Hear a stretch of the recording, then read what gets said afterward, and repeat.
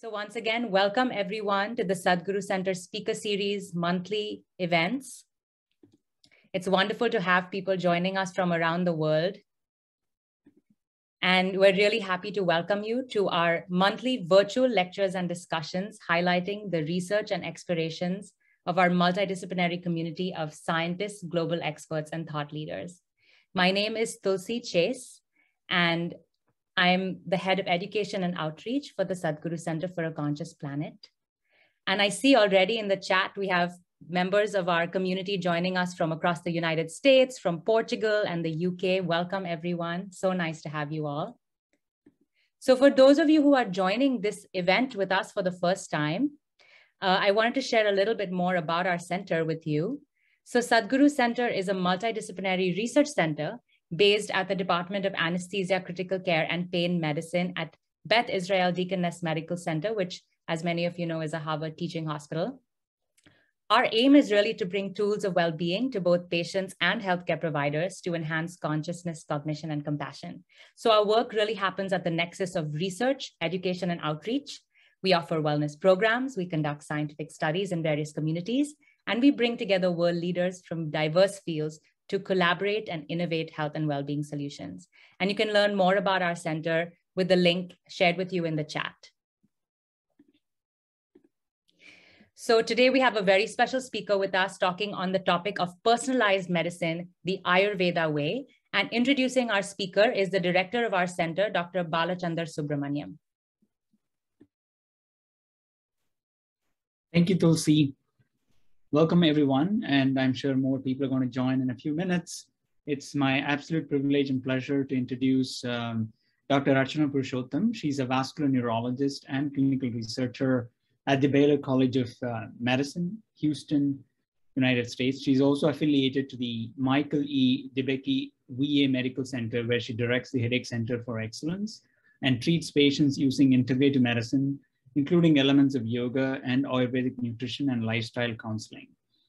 She holds an MBBS from JIPMER, and she's just a year behind me, and so we are very proud of her. And she also holds an MTech and PhD in biomedical engineering from one of the IITs, IIT Mumbai and the University of Minnesota, respectively. She trained in neurology at the University of Arizona and subspecialized in vascular neurology at Stanford University. Her early research focused on neuroimaging, including functional MRI. More recently, she has done research on treatment and acute stroke with Ayurveda and Ayurvedic Prakriti. Welcome, Archana. Thank you very much, Bala. And it's a real honor to be speaking to you all at the Sadhguru Center for a Conscious Planet. I'm going to start with a little bit of a little audience quiz. So, you know the topic, so that's already a clue. But can you identify who you? I'm not going to ask for the lady in there, but do you know who the person is on the right? And feel just put it into the chat, maybe.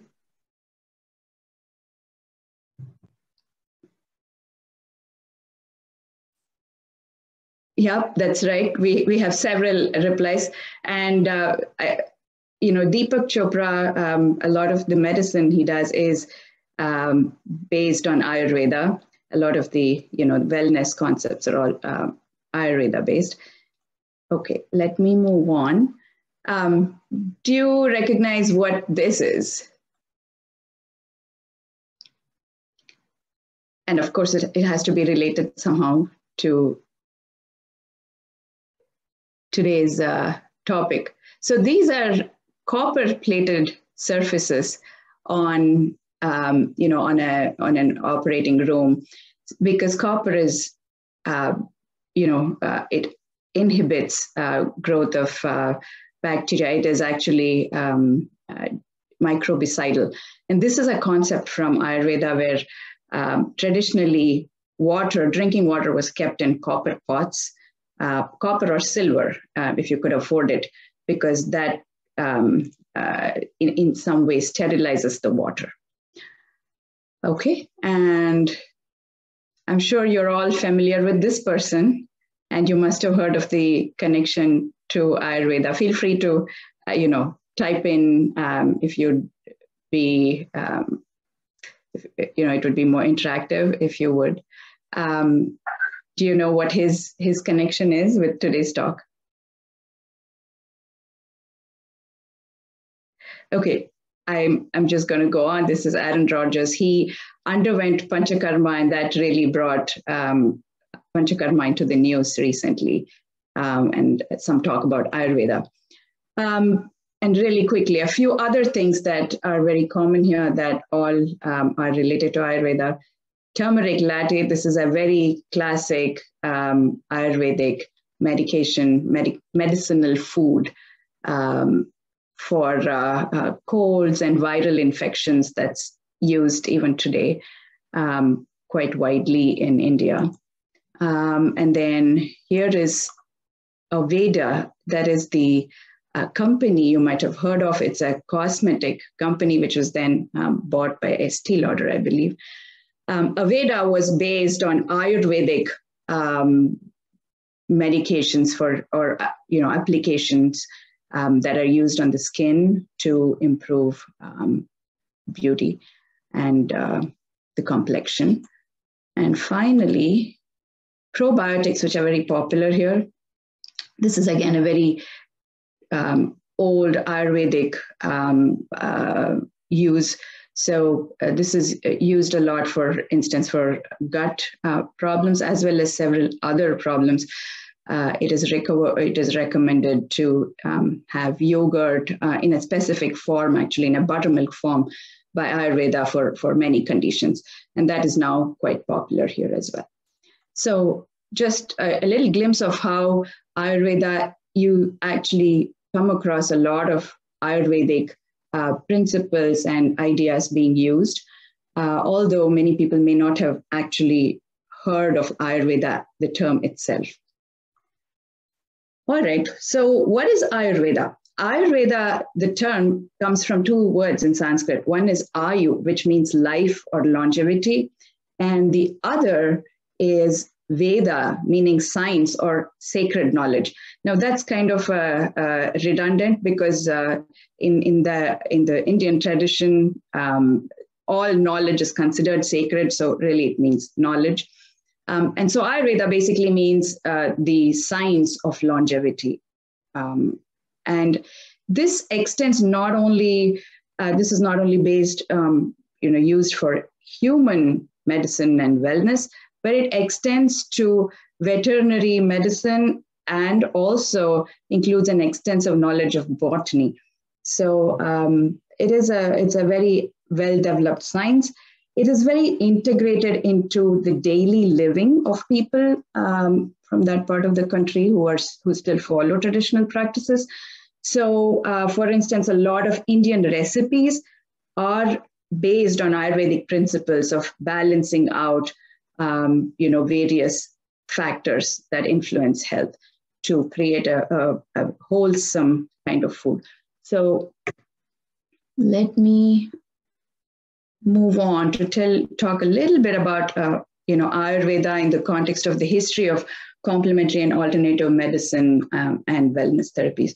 So Ayurveda and yoga date back to approximately, they're believed to date back to approximately 3,000 years before the Christian era. They were initially, this was oral and practicing tradition, and then around 1200 BCE, there are actually written records. It became codified. There are textbooks that start appearing from around that point. Then you can see traditional Chinese medicine dates back, it's thought, to about 2000 before BCE, and then ancient Greek medicine about 500 BCE, and so on. So the concept of food is medicine, which appears here at the bottom, that is embodied in Ayurveda, as I was mentioning, turmeric latte, for instance, that's really food, but it is used very widely as medicine. yeah, I see that there's somebody who mentions Vriksha Ayurveda, which means tree or plant Ayurveda. Absolutely right. That's what I was talking about. It was used to treat, animals. It was also used for plants. So the principles of Ayurveda essentially are believed to apply or are used, applied to all life. So one of the key factors, key figures, one of the earliest figures well known in the history of Ayurveda is Charaka. The term also refers to a wandering scholar or a physician. He wrote a very extensive book, which is still used as a major textbook even today, the Charaka Samhita. This dates back to perhaps a few centuries BCE, and it has a lot of very interesting concepts that are used, which we know today, but seem to be really, for his times, very advanced. So some of these are: health and disease are not predetermined, and life may be prolonged by human effort and attention to lifestyle. So lifestyle is heavily emphasized in all of Ayurveda, and he explicitly said that. And therefore, prevention has a much more prominent place than treatment in Ayurveda and in Charaka's philosophy. And this includes restructuring one's lifestyle to align with the course of nature and the seasons. And they actually used the term wellness. It's a more recent concept in Western medicine, taking the focus away from treating disease to actually promoting wellness. They did a lot of wellness promotion as their major goal in Ayurveda. Sushruta was another very prominent physician in the history of Ayurveda. He dates back about 2,600 years. He's considered the father of surgery and ophthalmology. This picture here is really an artist's imagination of what it must have been like. So there may be factual errors that we are not aware of, but this is how the artist imagined it based on whatever written records are there. So Sushruta is known to have done plastic surgery. So he used cartilage from the ear to repair the nose of patients in whom leprosy had caused, the nose to get deformed. Similarly, he used to also do cataract surgeries. And there is not only a record, but there are existing instruments that are described and continue to be used for hundreds of years afterwards that one can see even today. Ayurveda has many branches, and yoga, which is a lot more popular in the West, is essentially is like a sister science to Ayurveda, which is not as well known. Ayurveda has 8 branches, just like modern medicine has several branches. Interestingly, spiritual healing or psychology also finds a mention there, and so does health and longevity. And another very interesting organ of Ayurveda is purification of the genetic organs, or some sort of genetics and genetic therapies to overcome. Therapies to overcome genetic afflictions. So let's get to what the basic principles of Ayurveda are. So, the cosmos is theorized to be made up of 5 great elements, which are space, air, fire, water, and earth. And these combine. You can see these kapha, pitta, and vata. These are the names of the 3 doshas. And they are formed by combinations of these elements. So you can see them placed in the right place. Fire and water combine to form pitta. The air and ether combine to form vata. And the earth and water again combine to form kapha. So from the 5 elements, we now reduce this complexity to 3, vata, pitta, and kapha. And all of Ayurveda is essentially based on this three doshic principles, so the three doshas. And what are these? So Vata is the subtle energy or dosha that is associated with movement. Pitta represents all the metabolic processes. Kapha represents the body structure and lubrication. So here is, I'm sorry, this chat window is, okay, here we go. So this is now the Vata, Pitta, Kapha sort of triangle at the center of which the human system sits. And as I mentioned before, Vata, Pitta, and Kapha are the three basic energies or processes that are required for all life. So whether you're talking about a plant or whether you're talking about an animal or whether we're talking about ourselves, all of us have certain compositions or certain proportions of Vata, Pitta, and Kapha within us. So that is essentially the basis of the theory that would help us understand Ayurveda. So here is a nice cartoon description of how this works. So what is constitution or prakriti in Ayurveda? It is basically the combination of the three doshas, Kapha, Pitta, and Vata, that we are born with. So you can say this person may have been born with a smaller amount of Kapha, sort of a moderate Pitta, and a high Vata component. Now, in this particular diagram, they're trying to represent a Vata imbalance, which is why there is spilling of the water outside. But essentially, it is the relative proportions of the Kapha, Pitta, and Vata that form that tell us about one's prakriti or constitution. So everybody is born with a unique combination of these, and that represents that person's state of health. Any deviation from this state of health leads to disease. That's the fundamental understanding of health and disease in terms of the dosha prakriti.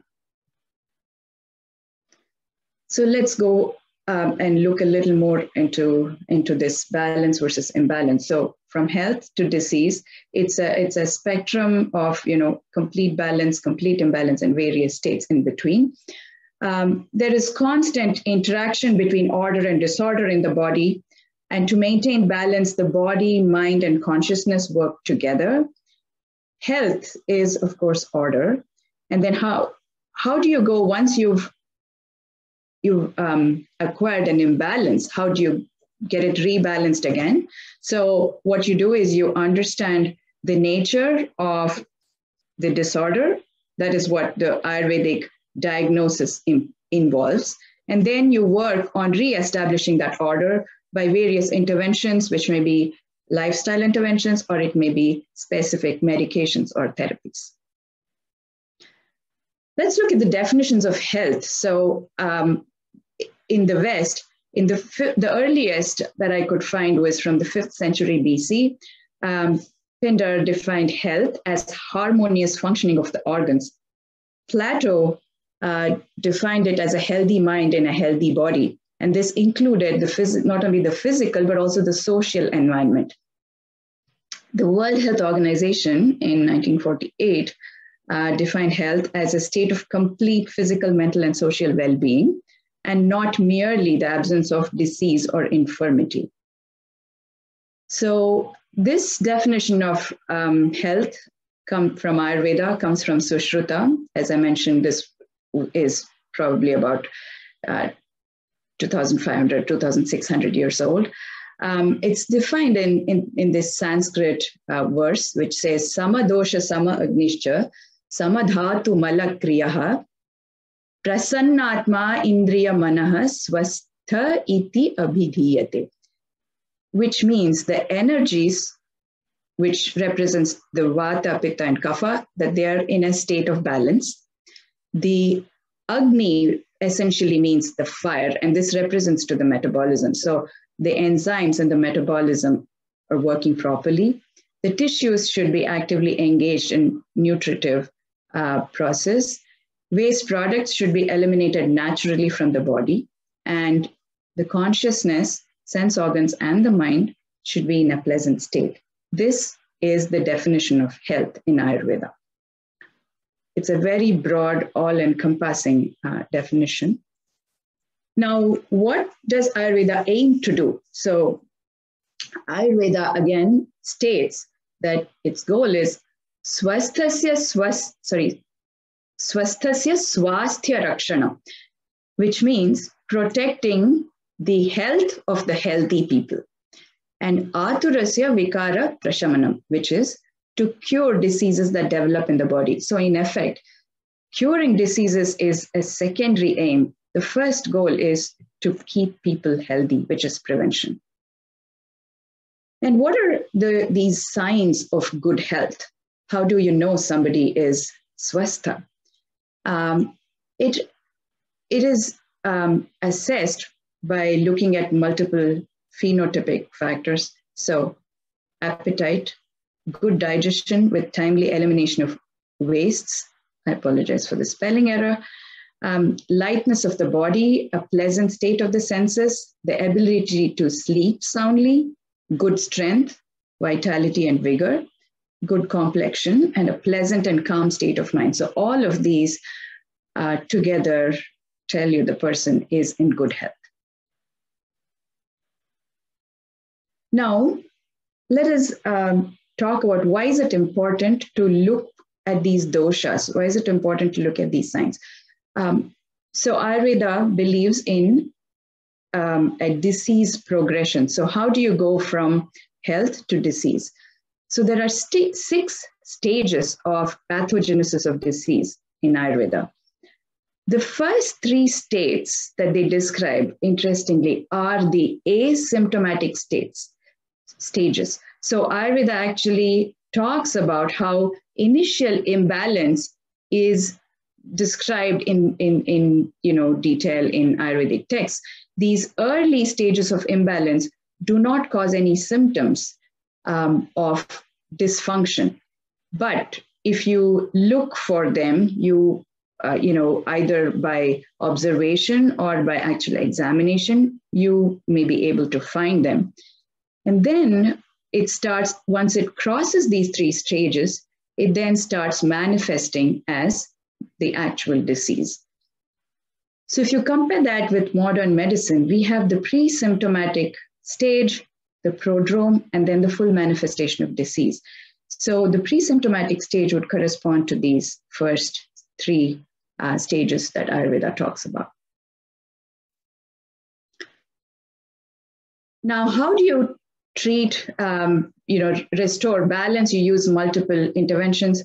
Let me just take a look at the time. I think I'm going to skip a couple of these slides because I'm concerned we'll run out of time. So there are many things you use to create balance: food, lifestyle, yoga, breathing exercises, medicines, etc. Let's come back to this very interesting cartoon because it has a few more things that I would like to emphasize that would be useful going forward. Now, keep in mind that the amount of kapha represented here does not necessarily mean this person has a disease at all. If this is it does not matter how much, if that is the amount you were born with, that is still normal. It is your state of health, as long as that can be maintained. It is when you have a vitiation or an aggravation of that dosha that you get disease. So once again, just to emphasize, everybody has some amount of kapha, pitta, or vata. Without that, life is not possible. So all 3 glasses have some amount of the dosha in them. So now let us, having emphasized that, let me move on to this description of how Prakriti or constitution is typically classified. So when Prakriti assessment is done, people who have very predominant kapha characteristics, Now, I did not talk about this so far, and I will get to it, but every dosha is associated with certain characteristics. For instance, vata is associated with dryness, kapha is associated with moistness. So using multiple of these characteristics, these phenotypic characteristics, people can be classified into predominantly kapha, predominantly pitta, or predominantly vata types, or, which is more common actually, even though in this image, the area in pitta, vata, and kapha are larger than these intersecting areas. In reality, the pure pitta, kapha, or vata people are rarer. The most common are the mixed types. So pitta, kapha, vata, pitta, vata, kapha. And then you have the tridoshic type, where you have in more or less equal proportions of all three doshas. Coming to now the different gunas. So each of these three doshas has different characteristics associated with it. These are Sanskrit names, but just to give an example.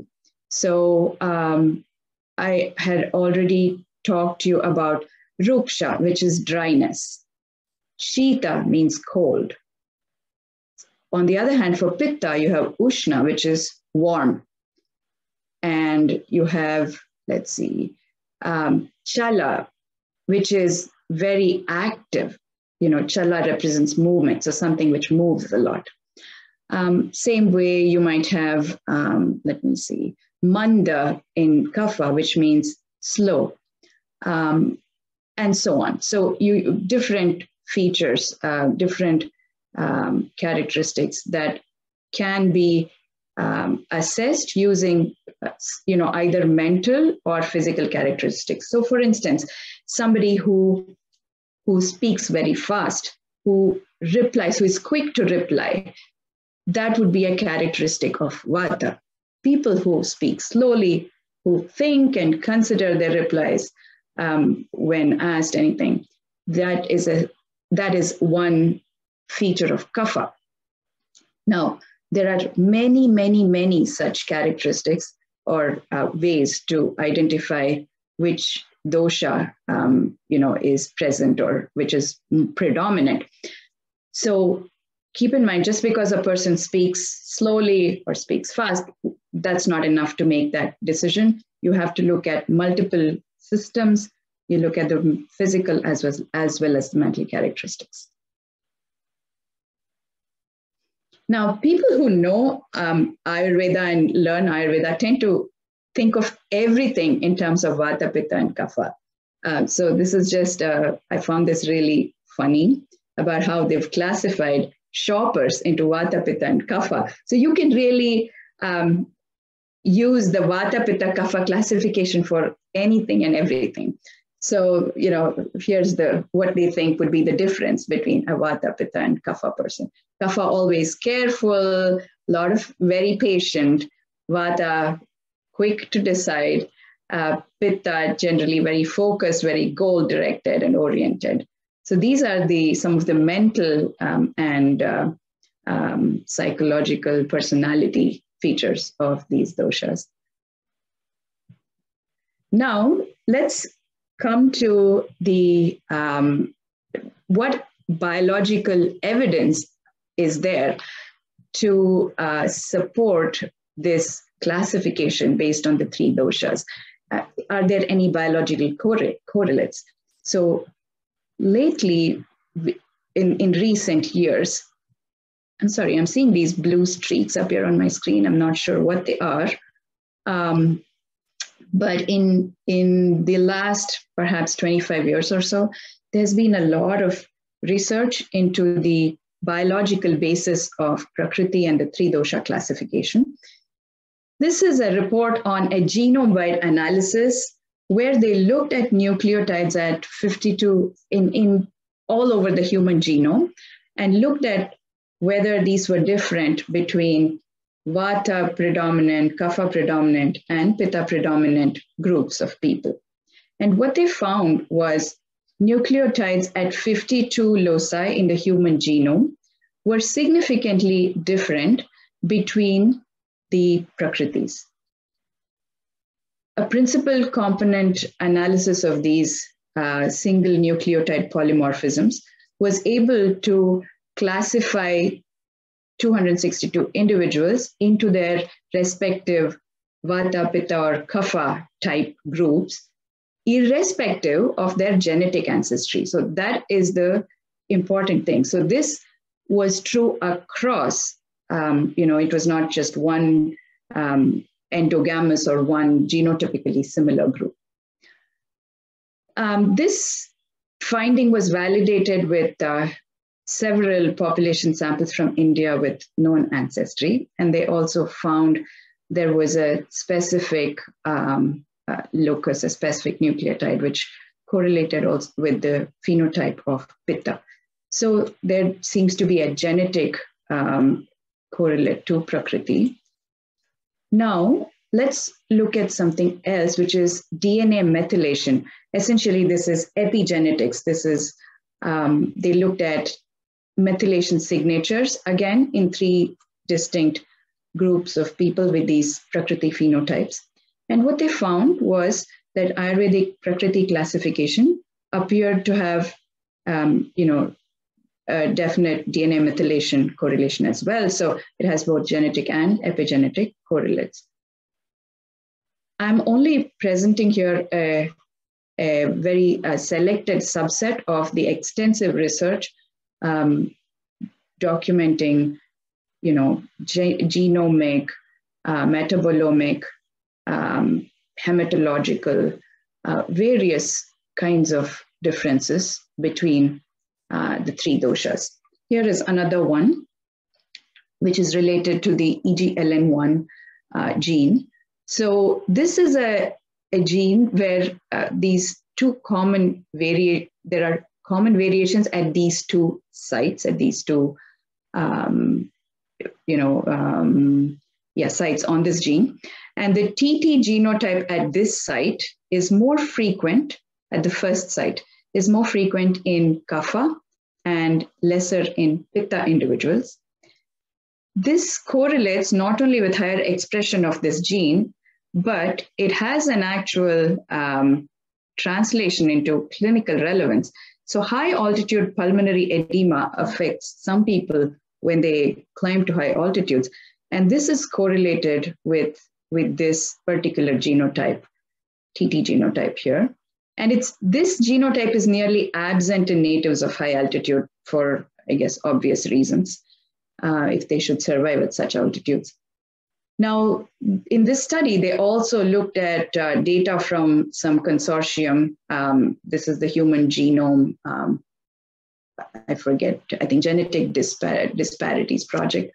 And they were looking at, in different global populations with different genetic, of different genetic stock. They were looking at whether this allele T was present. And they did find that at high altitudes, irrespective of the different genetic lineages, they tended to share the same ancestral allele of the second one. And that positively correlated as these populations came from higher altitudes, they tended to have a higher incidence of this allele. And that is overrepresented in Pitta. Now, just to mention again, as I told you earlier, Pitta is correlated with heat, with being able to generate more heat. So you would see the obvious relationship with living at a high altitude. So people who tend to live there would have to have a higher ability to generate heat. So there is, that characteristic also indicates that that's likely to be, you're likely to have more Pitta people there, but it's interesting to see the genetic correlation as well. Here's another one, talking about how Prakriti is related to HLA types. So for instance, in this study, they found a complete absence of a certain allele, HLA allele in Vata, and a complete absence of a different HLA allele in Kapha. subjects. And then there were some differences in the allele frequency for some other HLA type. Now, we know that HLA types are related to immunity. They're also related through their immune correlated immune implications or immune expression, perhaps, are also related to certain autoimmune diseases. And so you can see that this also could have a bearing on susceptibility to certain diseases, as well as response to certain medications, because that also correlates in some cases with HLA typing. Here's a plasma metabolomic study. I'm not going to go into all the details, but basically the Prakriti types differed predominantly in steroidal hormone biosynthesis, amino acid, and arachidonic acid metabolism pathways. So, and now the gut microbiome has gained a lot of importance in the last maybe decade or so. And there are several groups that have looked at how gut microbiota correlate with Prakriti. And they have also found that they have enrichment of specific bacteria in the different Prakriti groups. Even when in a population you have an overall similar, diversity of flora, but the certain bacteria tend to be represented more depending on which Prakriti group they belong to. So now we've already seen quite a bit of evidence. I did not talk about studies that have looked at, as I mentioned earlier, hematological parameters and other biochemical blood parameters, etc. But suffice it to say that Prakriti does appear to have a very strong biologic correlate starting from the gene level. So if you look at the epidemiologic triad of Western medicine, we have the agent that causes disease, and then the environment, and then the host. They interact, and it is the interaction that gives rise to disease. So you could look at Prakriti essentially as the host factor of the epidemiologic triad. And therefore, that would imply that Prakriti should influence susceptibility to disease. And this is what Ayurveda says. The Charaka Samhita, Sushruta Samhita, and some of the very authoritative textbooks of Ayurveda actually detail for every Prakriti what kinds of diseases they are very likely to have, what they're more susceptible to. So let us see if there's any modern evidence to show that. So this is a study where they looked at rheumatoid arthritis.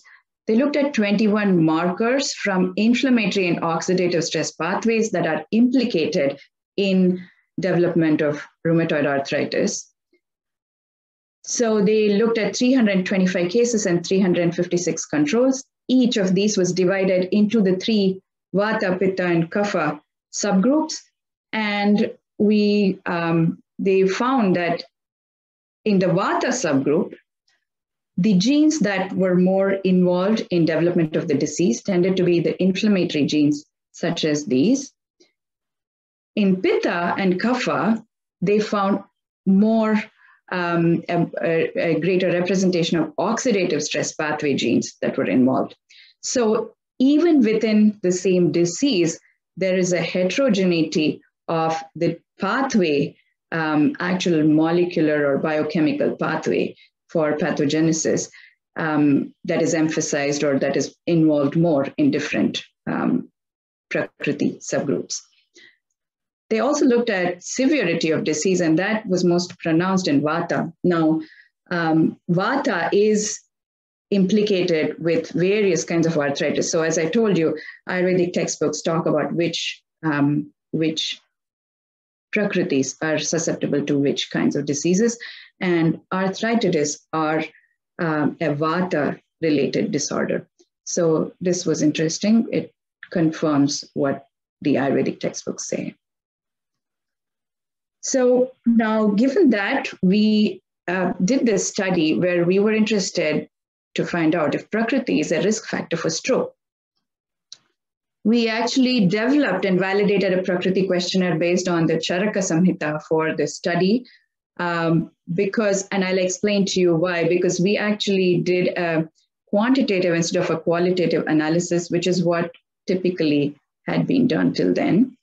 So we did a case control study. The cases were adult in and out patients diagnosed with stroke, recruited from 3 hospitals. We had 166, and then the controls were caregivers as well as bystanders in these hospitals. We had 136 of those. We recorded their stroke history and we administered a Prakriti questionnaire to all of them. And as I mentioned, so instead of binning people into you're a predominant Vata, you're a predominant Kapha, and you're a predominant Pitta, what we did was we measured the strokes. As I mentioned earlier, everybody has a certain level of Vata, Pitta, and Kapha. So we measured the scores for Vata, Pitta, and Kapha for each person. And we used these numbers to do an analysis. And here is what we found.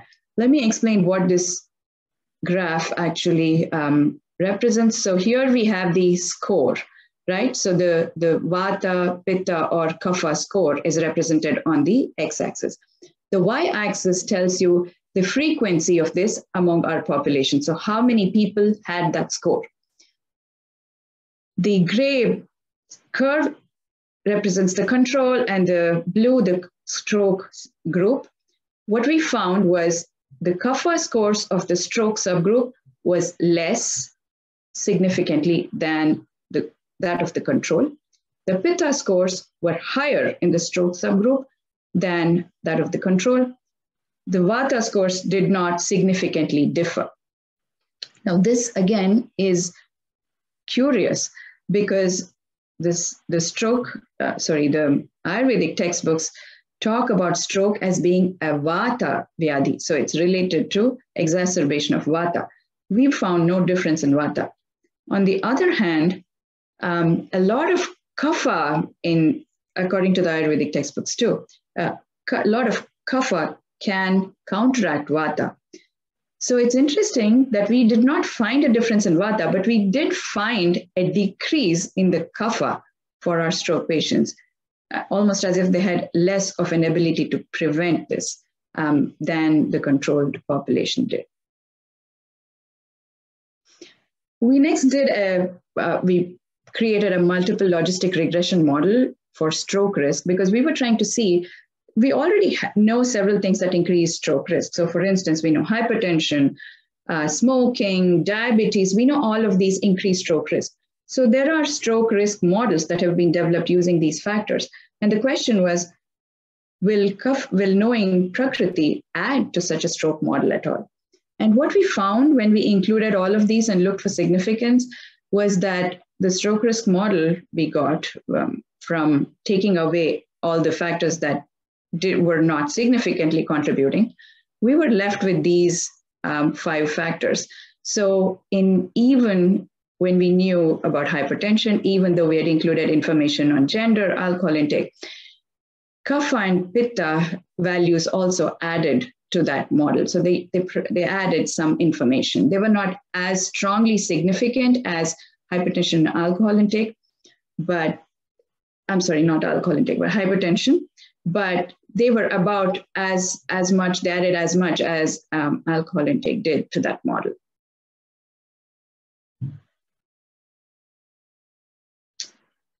So our results showed that stroke patients, both ischemic and hemorrhagic, had significantly lower and higher Pitta scores, which I told you about. This was the odds ratio of Kapha dominance in stroke. Of Pitta dominance, the odds ratio was this. And Prakriti does appear to be a risk factor for cerebrovascular disease, as Ayurveda predicts. And finally, I'm just going to talk about this briefly, about this small study, but interesting, where they looked at cancer patients and whether they did a case control study. They had cancer patients on one side where they did a Prakriti analysis, and on the other side, they had the controls for whom they also did a Prakriti analysis. In this case, they divided them into the, Vata, Pitta, Vata, Kapha, Pitta, Kapha, Pitta, Vata. So they did the overlapping kind of dual Prakriti classification. And the interesting thing you can see is that the majority of the cancer patients, they fell into the Pitta category. Whereas in the normals, you see that there are several, that is not true. They are divided among all the categories. Of course, this was a small study. It wasn't very well balanced even among the controls, but you can see the difference between the two. And this suggests that, further study might be interesting. So we actually went ahead and did a study on, just like we did on stroke, on cancer patients as well. That is something that we have not fully analyzed, but our preliminary results are very interesting and do seem to support this, that cancer patients have a higher Pitta than control subjects. So here's another example of how I think we're getting to sort of the time that I was asked to finish in. I'll just try to finish up in a couple of minutes. Here's a study where they looked at platelet aggregation and found that platelet aggregation was higher among Vata, Pitta, Prakriti individuals. They also responded better to low-dose aspirin than others. Again, here's a suggestion that therapy might be guided in some cases by knowing their Prakriti, if we know what affects how different Prakritis respond to different therapies. And I'm going to finish up with this study, this other study of ours, just to give you an example of how, knowing these doshas helps tailor and personalize treatment in Ayurveda. So this was a study that we did of standalone Ayurvedic treatment of acute ischemic stroke. It was a prospective and observational study. And I'm not going to go into further details of the study, but this was the Ayurvedic treatment protocol, and that's why I brought it up. So the first treatment, so the physician would assess what doshas were vitiated, were affected the most for a particular patient. So for instance, how would they distinguish this? So a patient who had complete loss of sensation, complete numbness, that points to kapha being involved. On the other hand, if the patient had a lot of burning, so that's also a sensory disturbance, but it's a different kind of sensory disturbance. Now in Western medicine, we do not distinguish between those two as much. We just say, it's the sensory system's affected, but they would call that, if it's burning, they would call that pitta. Similarly, various features. So, when somebody's unable to move, if it feels, they complain of it feeling particularly heavy, that the limb is heavy, that's taken as a sign of kapha. So they have different ways to assess this, but based on that, they would typically, pitta tends to be affected in a lot of these patients. So they do start with some pitta treatments. So this is meant to bring the pitta down to normal. And then they would assess every day, they would assess these various characteristics and decide whether the pitta had been adequately treated. And for different patients, this would occur on different days. Once that happened, they would switch to the next step of their treatment. And at every step, they would assess which dosha was, had what its current state was. So from the Prakriti, which is a fixed proportion, we come to, in disease states, assessment of the abnormal Prakriti levels. And then they look at that and then tailor the treatment appropriately. And so different patients would get slightly different versions of this overall common workflow protocol. Finally, I'd just like to acknowledge those who were involved in some of the studies I presented, my graduate students and fellows who actually did a lot of the work involved, and then collaborators from different institutions. So Dr. Aaron from CMC Vellore, Dr. Parvaje, who was our Ayurveda expert for the stroke study from Puttur, and Dr. Rajesh from People Tree Hospital for the stroke case control study. Thank you all, and I'm happy to take questions. Archana, that is fascinating presentation. Thank you. I think I see a lot of questions in the chat. A lot of people are interested. I was going to ask you that, a few centuries ago, whenever this started, it is kind of nice to know these Prakriti and constitutions and go with it. But now, has it been improved by all the things that we know with all these, confounders and various disease models, etc.? So the question is, why do we have to just stick to just these three basic constitutions? I think you partly answered it in your regression model, but I just wanted to hear from you. Yeah. So Prakriti is, so there are two advantages to this. So one is, as in that stroke risk model, it may actually give us more information than we have from our current commonly used methods. So for instance, we are not able to do metabolomic analysis. So as we saw in that arthritis study, to actually go in and identify for each patient which genes are upregulated and which pathways are currently upregulated, to actually treat those. So knowing the Prakriti may actually give us additional information. And the really obvious thing is also that there is a huge, sustainability of medicine is a big thing, right? How much can we afford? Can we do this for every person? We really have difficulty even getting sort of basic level of care to people all over the world, and forget all over the world, even in the United States, there's so much of disparity.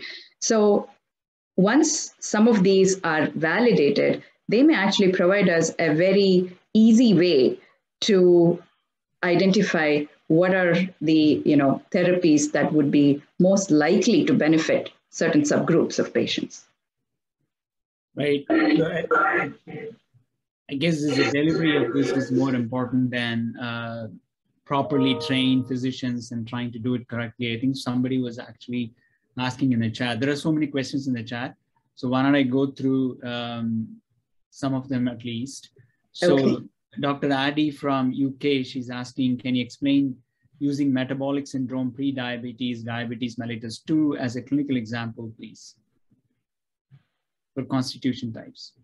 Okay, yeah, so typically the metabolic syndrome is most common among the Kapha Prakriti. So Kapha predominant people tend to develop the metabolic syndrome. Now, end organ damages are not solely Kapha related. They are also related to other doshas getting involved. So do keep in mind that it's not always just one of the doshas that is affected, that is causing the disease. There could be affliction of multiple doshas at the same time, which makes treatment more challenging actually. And also, this example also gives a good, this question also gives us a good example for the pathogenesis. So as you saw, there were 3 stages that were preclinical, and then there were 3 stages where there are, I guess I could bring it back, but that would take some time, that slide. But there are 3 stages that are after, manifestation of symptoms. So some of these end organ damage that you're talking about, that would be the last in the 6 steps of pathogenesis. This is where they talk of tissue destruction. So where you have end organ damage. Whereas the preclinical stages would be, for instance, the asymptomatic hyperglycemia. And then, as you start developing symptoms, more frequent polyuria, polydipsia, and sometimes either, depending on the kind of diabetes, you may have different other symptoms associated with it. So that would be stages number 4, and then going into 5, and then stage 6 would be the end organ damage. If there's anything else that you were asking about, please let me know. I hope I've answered that.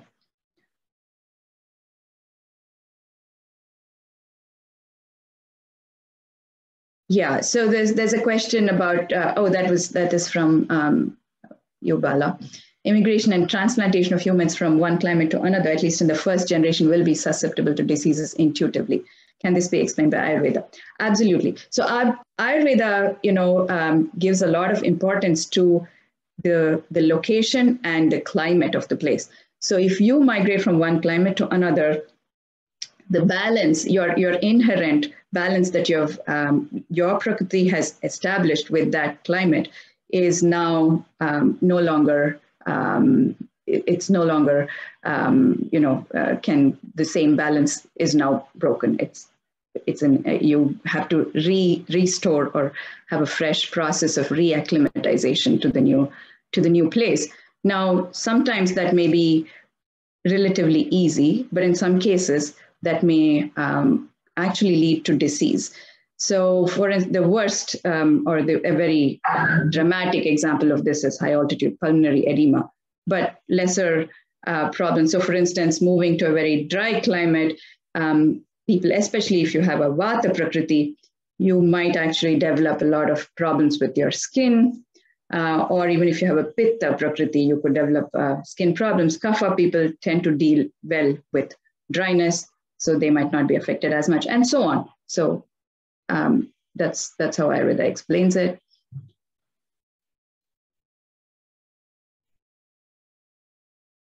How to get to a balanced body to minimize risk of diseases. So yeah, the interesting thing about diet and all of these is, so therefore Ayurveda doesn't believe that there is any one diet that's healthy for everyone. So this is very much at variance with our, how we often learn nutrition, in terms of, eat healthy, eat vegetables, eat fresh food, eat unprocessed food. Yes, to some extent, those principles are true across the board for everyone. But then when you actually start going into what vegetables should you eat, what grains should you eat, how much fat should you eat? So again, for instance, the cut down fats is not at all something that's in tune with Ayurvedic prescription. So people who have a Vata constitution require quite a bit of fat to be healthy. People who have a Kapha constitution, they don't need much fat. They need to watch their fat. Pitta people need certain kind of fat, can be beneficial for them. So it's, all the prescriptions. So same thing with exercise, right? So, and same with fasting. And this is something I see a lot among patients, because a lot of them have taken now to the fasting. Intermittent fasting is a big thing. Ayurveda does not recommend fasting for everybody. Nothing is good for everybody. So fasting also should be very tailored to your specific Prakriti. If you're a Vata person, you are not going to do well with fasting. Even though you may be able to, you're actually going to hurt your body in the long run, unless you do some very sort of specific kinds of fasting are allowed, are prescribed, but not an overall, I'm not going to eat anything for 16 hours every day or 12 hours every day. This is what I often see. And I actually see patients who have been doing this and don't realize that that might have led to the worsening of their health problem that they come in with. Same with exercise. Again, exercise is, there's a certain amount of exercise is good for everybody, but very vigorous, excessive exercise is not recommended for, certain Prakriti types. So again, all these prescriptions are specific to your Prakriti type.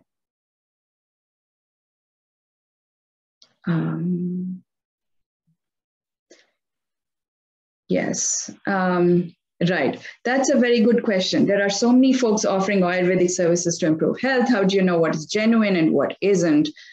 there are people. So in those who actually go through Ayurvedic training in India. So, in India, there are several Ayurvedic colleges. Just they have the same kind of study as Western medicine colleges. Just, Western medicine is a 4.5 year study in India, and it's 4.5 years for Ayurveda too. So people there, they have a licensure process the same way. And so, there's a certain quality control there. In the US, there is an effort currently in the Ayurvedic community to bring about, some certification mechanisms, and these efforts are ongoing. So at this time, really, it would have, I don't have a definite way to tell you. There are people who are trained in India who actually are licensed in India who are here practicing. So, that at least tells you they're licensed in one place in India. But I think here, once the certification mechanism comes in, you would have a way to help with that. How do you, especially with the medications. Yeah, I think the issue with medications really has been, so there are some Ayurvedic pharmacies or Ayurvedic laboratories that produce these medicines that are very well known, that have been around for a very long time, time tested. I mean, they're known for their quality in terms of Ayurvedic medicines. But again, I'm speaking for India, where they have a process for testing these drugs, for licensing these places. Here, again, that is not there. So people do get medications from India. There has been concern because they have looked at, there are publications that, talk about how high lead levels, for instance, in some preparations, in some Ayurvedic preparations. Some preparations are meant to contain some metals. So they are used in Ayurveda therapeutically. However, there's a very, very complicated and specific process to how these metals should be used in these medications. So especially with these, it's important to know that you're getting it from a reputed Ayurvedic medication manufacturing facility that has a reputation for doing it the right way. Because if it's not done so, the same can be toxic. So it's really important to know if you're using a medication that has heavy metals as a component. It's really important to know that. But otherwise, there is also the issue of environmental contamination. So part of the concern may be also that there may be environmental contamination of the herbs that are being used for Ayurvedic preparation. But I don't know that there is any very definite way. There are certain companies where they actually, that I know, but that where they look at these medications before using, advanced methods like chromatography, etc., to make sure they're pure. So you would have to talk to an Ayurvedic practitioner to identify what the reputable companies are, and then buy those. So I'm going to, summarize the rest of the questions in two or one. Hina Bhatt seems to be giving a lot of comments. Hina, you want to unmute and come on video and introduce yourself and give your comments? Hey, thank you so much, everyone. That was an amazing presentation. Thank you so much for spreading awareness about Ayurvedic medicine in authentic way, in its correct form. I really appreciate your efforts there. Can you also tell about yourself? So interestingly, I'm an BAMS, classically trained Ayurvedic doctor practicing here in Atlanta, Georgia, USA. Great, thank you. Yeah, do you have any other comment on what Archana has been saying so far for the questions and Q&A sessions?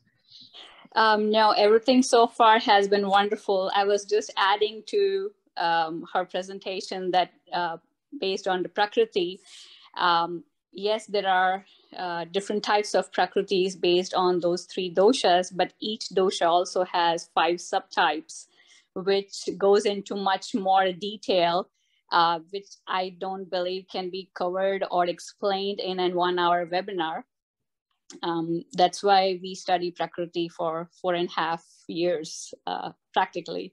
So thank you, Archana, for shedding the light of the basic Prakriti evaluation and all those research studies going on. I just wanted to add one information, which is very new. The BAMS graduates, which are the classically trained Ayurvedic practitioners from India, who are practicing here in the United States, is forming a group for credentialing and certification of Ayurvedic medicine doctors, which will be AMD. So soon we will definitely have some credibility to the profession, and then consumers can safely, without any hesitation, reach out to that organization for, oh, thank you so much for the applaud, I appreciate it. So yes, consumer safety is the #1 priority here. So consumers will be able to reach out to the qualified professionals who will be able to guide them when it comes to Ayurvedic medicine, and they will not have to search for someone who is authentically and classically trained professional. So fingers crossed, it's going on very soon. You will, yes, you will learn something definitely exciting happening in US. Thank you. Thank you so much. Yeah. Thank you. I just looked at a question there. Shall I just quickly address that about whether body type changes during different times of the year, or are we out? Yeah, you can say that. Yeah. Okay. So body type doesn't change. The body type is fixed. That doesn't change. What happens is your body type, depending on your body type, you would react differently. So for instance, a Pitta person might be most comfortable in winter. So they often will say, I can't tolerate heat. Whereas a Vata or a Kapha person might say, I really can't tolerate cold weather. So I like it warm. So you may have different levels of comfort at different times of the year, depending on your constitution, but it doesn't change. Archana, so I'll ask one last question. You mentioned using questionnaires to come up with the classification. I know Ayurvedic doctors basically want to see the people and then classify them. How good are the questionnaires to classify these people as Vata, Pitta, and Kapha? That's a great question. So Ayurvedic doctors, they use a lot of characteristics, as well as they use actual exam, right? So observation and examination, they add all those in, and some of them will use pulse as well to make this diagnosis.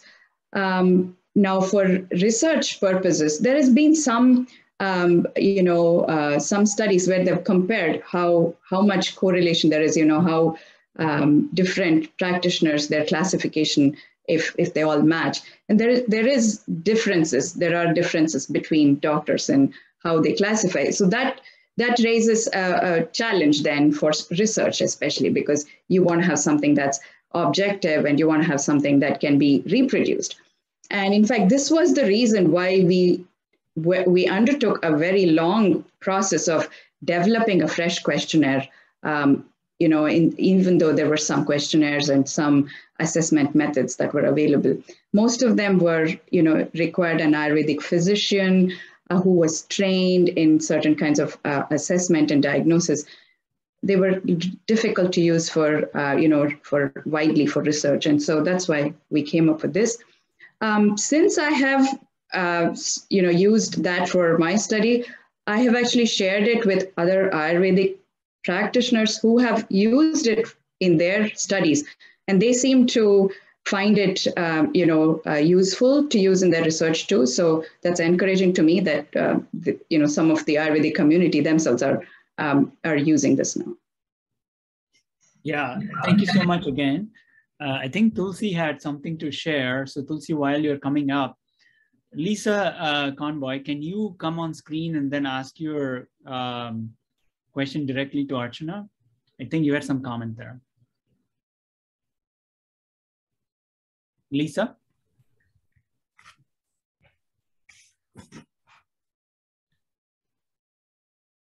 Thank you, Lisa. Go ahead. Oh, I really mostly had a comment. I'm really hoping that we can do more clinical work in this area. A lot of what we've done is prospective. That's all. I just wanted to put myself into the comment just to. I can follow up with you. There's really no critique there at all. Thank you. All right, great. Thank you, Lisa. I'll give your information to Archana, and so you can get in touch with her. Go ahead, Tulsi. Are you all able to see my slides? Yeah. Okay. Thank you so much, Dr. Archana. What an incredible presentation. And I know that it's only the tip of the iceberg of what Ayurveda really is and how deep it can go in understanding human health and well-being. And we hope that we can continue to learn more from you in the coming weeks and days. So if you all enjoyed this conversation, please do join us next month for celebrating International Yoga Day. We are having with us Dr. Satbir Singh Khalsa, who is a renowned researcher and is the director of yoga research for the Yoga Alliance and the Kundalini Research Institute, as well as an associate professor of medicine at Harvard Medical School.